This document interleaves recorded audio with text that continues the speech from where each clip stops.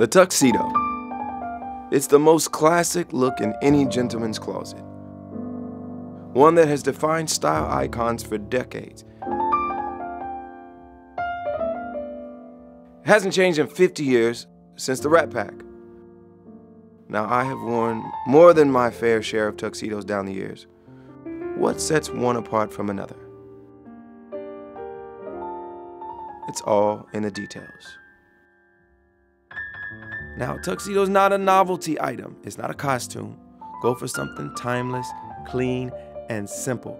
And it has to be tailored to fit you. Black is the most traditional, but here's a little pro tip.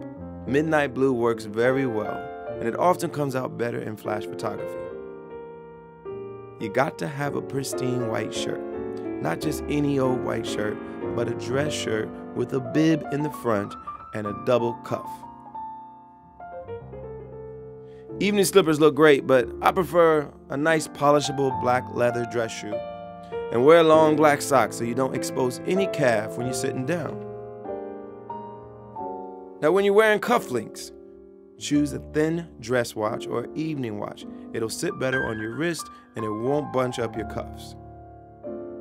Now, these days, a lot of people wear neckties with their tuxedos. It's okay, I've done it a few times, but I'm thinking it should be a bow tie.